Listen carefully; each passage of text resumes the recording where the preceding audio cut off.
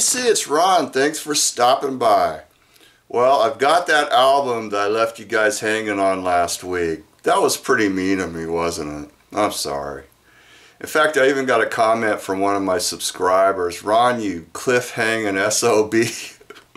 I probably deserved that, but I think he was just joking. But anyway, I've got the album to show, and as well, I've got a pretty nice stack of 45s to show as well. So those will be coming up in a few. And this is the album that I got, and it's sort of a psych garage album from the West Coast. And I got a really good write-up in the Acid Archives. And I'd never heard of it till I recently saw it. And it's the name of the band is Research 1612, and then the album is In Research. And it's their only album. And it's sort of a garage psych album, and it's got, actually it's kind of got some different styles. It starts off with, on side one, it starts off with kind of a funky garage rock number called Can You Baby? And then it goes into Highway Song, which is kind of a birdsy folk rock tune. And it's got some, it's got a song, it's a, sort of a novelty drug song, kind of like Country Joe and the Fish, called The Grass is Greener. That's probably one of the lesser tunes on the album. This is a pretty good album, pretty solid. I like it. And it's pretty wacky. It's got songs about drugs and sex. And there's the last track on side one is called John. And it's a psychedelic song that's about a toilet. If you can imagine that. And then it's got, side two's got Lip Smacking Good, which is kind of like about phone sex. Excellent psych tune called Omar. Another psych tune called Looking in the Toaster, and I believe somebody made a video for that on YouTube that's pretty trippy. So if it's still on there, I'm going to link it into my comments on this video so you can check it out. This whole album is not on YouTube, just a couple of tracks. So I'll be playing side two of this a little bit later. This band, I believe, was out of the Hollywood area, and it was recorded at United Audio in Santa Ana, California, kind of in the late '67, early '68 time period, I believe. And really good and well worth checking out. I got a good copy because it was still sealed, so I mean, it's beautiful condition. Got a good deal on it. You could probably get a near mint copy for 50-60 bucks. So it's well worth grabbing. It's on an obscure independent label called Flick City. There's a couple of different label variations of this. One of the variations has got some red printing on it. This one's all blue. Sounds great. Mixed nice. It's kind of got a sparse mix where the instrumentation is not real full, big sound. It's kind of sparse. There's a lot of separation going on, and I love this album. It's so cool. So I definitely check it out. And I was going through some of my t-shirts and I came across a shirt that on my show. And I had one of these when I was a kid. About 1966, 67, when Batman was all the rage on TV. A friend of mine down the street got a couple of Batman shirts. And one of them he liked the best, and he gave me the other one. They were both different. So I had that thing for years, and I think after I grew out of it, it probably got thrown out. And I always wished that I could find another one. And one day I was in the antique mall. This was about maybe 10 to 15 years ago when I was at the antique mall, and I actually saw one hanging on a hanger up in the booth, and it was cheap. I think it was under $10. So man, I grabbed it so fast I couldn't believe it. It's a nice condition, and I think it's the exact same size that I had when I was a kid. And it says Kriz on it, which was a Phoenix Top 40 AM radio station here. And I mean, that is just so cool. I can't tell you how many times I thought about finding this shirt again. It was just always in the back of my mind. God, I wish I could find that. I wish I could find it, you know. And bingo, I scored it. I just couldn't believe it. These are rare.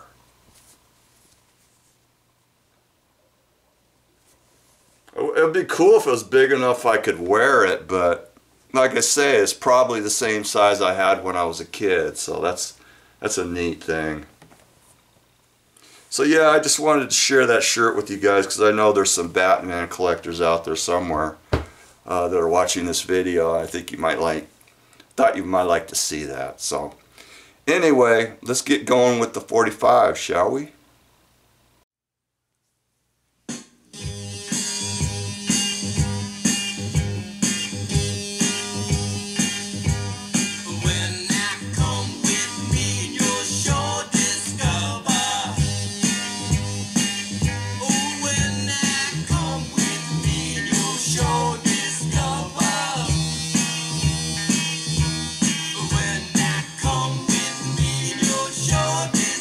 Alright, we're going to take a look at these 45s that I got.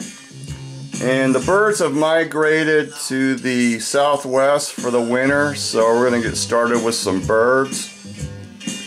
This is part of a Sundays collection that they put out in 2004 of, I believe, 5 45s. Previously, well, I think they have been previously released in some form. I think a lot of these originally came out on the 1990 CD box set. And it's alternate takes and stuff that didn't get put out. And it's called Canceled Flights, meaning that these were projected to be 45s, and for whatever reason, they never got out. So it's kind of cool. And they issued them on the Columbia Red Label. Originally, when this came out in a box set, but it's currently being released without the box, which I didn't get, unfortunately. But Sundays was running a sale around Christmas, 20% off everything. So yeah, I got a few things from them during the sale. This was one of them. So good deal. This is another one that I got. Cool sleeve. Look at that construction worker looking over the wall.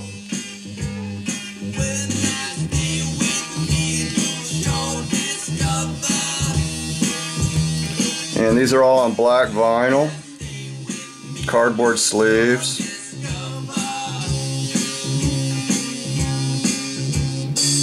Smacking good long distance lover.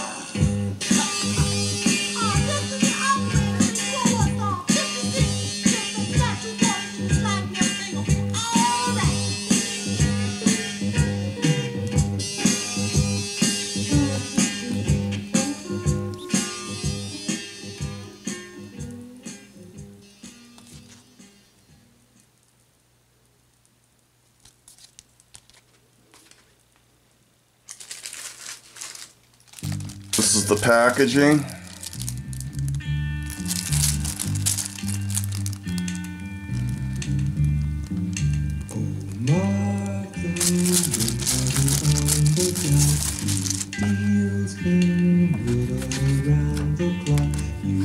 When this originally came out, I didn't know about it. I never saw it in the store. You know, in 04 or in 2004, you know, I didn't have internet or anything like that, so yeah, I didn't know anything about it. Pretty cool though.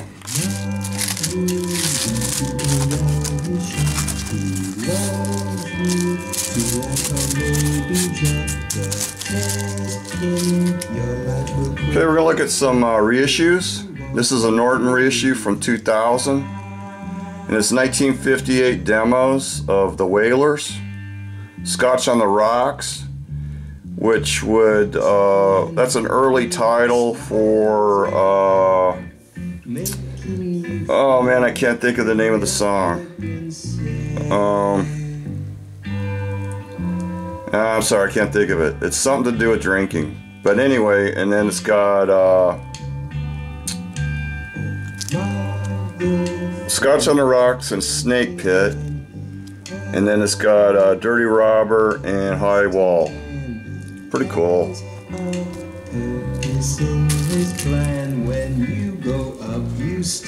This is the end results. And this is on Chattahoochee. And this is a Sundazed reissue. These are mega rare. There's only like one, I read on the Sundazed website, there's only one known copy to exist of this garage record. And that's a good one too. I don't know what the story is behind that. They didn't explain the reasoning behind that, but evidently it was never issued or whatever, and I don't know, it is weird. But I put a original company sleeve, Chattahoochee company sleeve with this, and those are pretty rare. And these are nice. These are like heavy stock paper, very nice.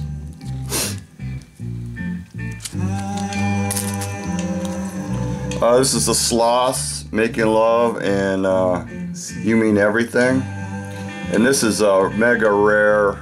The originals of this go for thousands and thousands of dollars. Just insane money. And it's a reproduction of the original picture sleeve. And it's real primitive Bo Diddley stomper. Pretty cool. Here's a good one, Oscar and the Majestics. Previously unreleased Baby Under My Skin. Excellent version of I Can't Explain by The Who. Sundazed. That's enough. That's all the reissues that I got. And then I got, this is like a kid's record, 1950, 51 or 52. And it's Captain Video. And there's a Honeymooners episode where Ed Norton is watching Captain Video on TV. And yellow vinyl. Now this originally did have a picture sleeve. But I picked this up, you know, fairly cheap.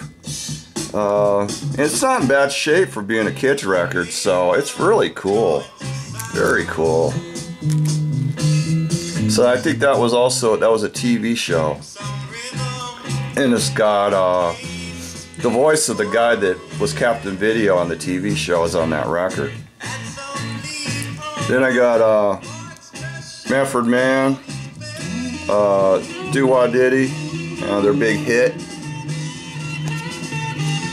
And this was released in August '64. This is a Monarch pressing.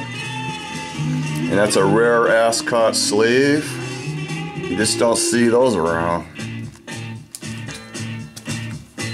Here's another Birds, and this is remember a while back I showed that Bob Dylan Philco record that had Philco stamped on it. It was part of a promotional box for their record players. Well, this is the same kind of thing, but it's stamped Masterworks, which was a Columbia line of record players. I come across this. It's not in very good condition, but I had to get it just to have it as an example. I'd never heard of it or seen it before. And it's got this sticker on there that says Certified Gold Standard on it, which I think is probably original to the record.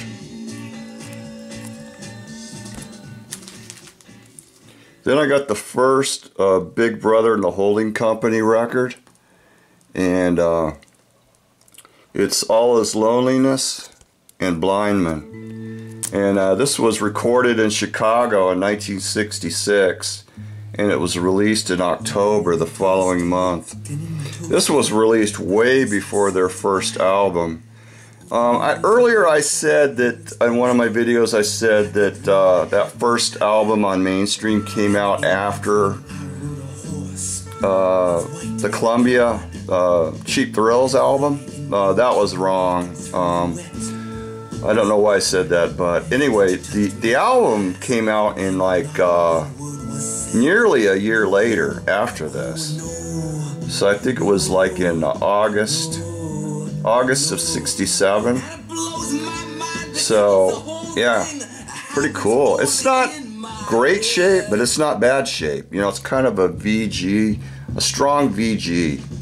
So cool. And those are pretty rare. It sold in the Bay Area, but in the rest of the country, it just didn't sell. And incidentally, Big Brother and the Holding Company was the first rock band to be signed to Mainstream. Here's Sunshine of Your Love, single edited version. They did some fancy editing and cut a guitar solo out of the center of the record for airplay purposes. I think they should have just done that on the promos only, and then for the commercial stock copies, they could have put the full-length version on there. I don't know why they did that, but and it's got the SWLABR on the flip, which is an acronym for she was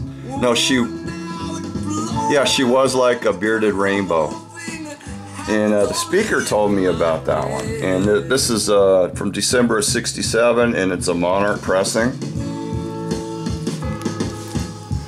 Now this one, I just picked this sleeve up, and I've had the gold and the orange one, the yellow and the orange one. I've had that one, but I've never had the black and the blue one version before. So, wow, real cool. These seem to be rarer than the other color. I don't know. What do you guys say? I've seen more of the yellow ones and the orange ones than this one. Okay, this is the first 45 by Stiv Bators, who was in the Dead Boys, the punk rock band the Dead Boys. And this is his first solo record on Bop, 1979. Excellent power pop. Cover version of It's Cold Outside by The Choir, which that band originally did that in '67. And this is just minty, excellent minty condition.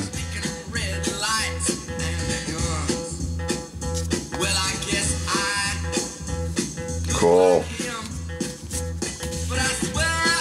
Okay, I got another punk rock gem that fell through the cracks at the record store, and this is it. It's The Damned Love Song. This is an original French copy, which is very rare. When I first saw it, I didn't know how rare or valuable it was because I don't know this band that well. So I went home and I did my homework, and I found out what these went for, and I went back and I got it. This was not, as far as 45s go, this was not cheap, but compared to what it's worth, it was just a drop in the bucket. These go for a lot of money, let me tell you. And the UK versions, they're common. There's a lot of repressings, different. The picture sleeves in the UK came in 4 different versions, a photo of each band member on a different sleeve, whereas this has all 4 photos on one sleeve, and has the same back as the UK, same tracks, and this is an original shrink, and it's just incredible condition. So what an amazing find. This was released in France, the Netherlands, and Germany, as well as the UK. France, Germany, and the Netherlands issued at one time. It was never reissued. Any pressing from those countries are worth a lot of money, and they all had different picture sleeves. So this is a unique picture sleeve to France. And this is the record, Chiswick. This thing is just amazingly near mint condition. Just unbelievable.